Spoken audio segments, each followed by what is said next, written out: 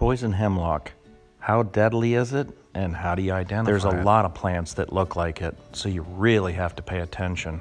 Once you recognize which is poison hemlock, you're gonna see it all over the place. And once you see it, you will not want to even touch it. It's so common, and that's why it's so important to be able to recognize it so you don't mess with something this deadly. Now, it's only deadly if ingested, not if you touch it. From my research, there's not even an antidote that will neutralize this poison.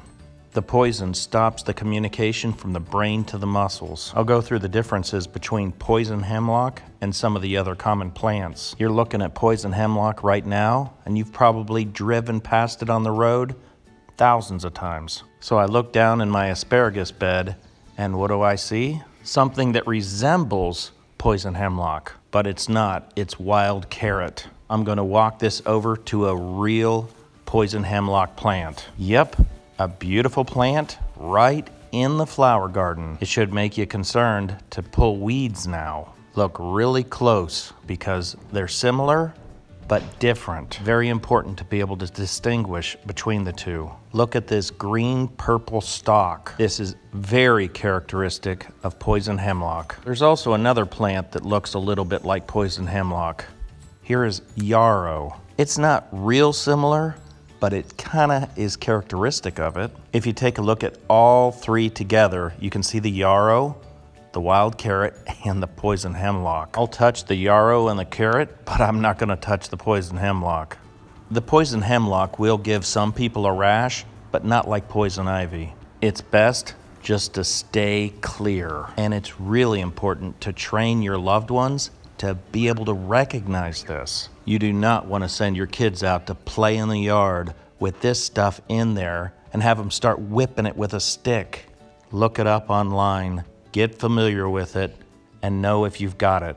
If you go back into history, Socrates fell victim to this plant. So with these in my hand, can you recognize poison hemlock? Like I said, it's pretty easy. It's the one I don't want to touch. Whoops, I just touched it. I was actually really trying not to.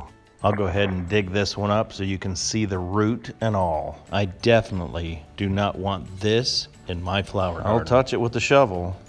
Now my plan is to pull this up and throw it on a rock and let the plant die. I don't want to throw it out in the weeds and have it survive. Some people will go in with rubber gloves and cut the plumes or the flowers off. If you get it before the plumes, it can't reproduce for next year.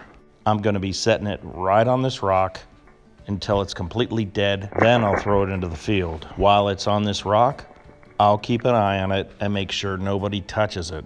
Now that it's out of the ground, I'll get a close-up shot of it.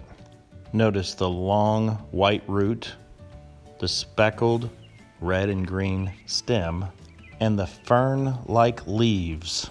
The only thing this doesn't have is the flower, and you want to be able to recognize this early so you can get rid of it. So next time you're taking a leisurely walk through the garden, just keep your eyes peeled for any deadly poisonous plants like poison hemlock. Hey, I appreciate your time and thanks for watching.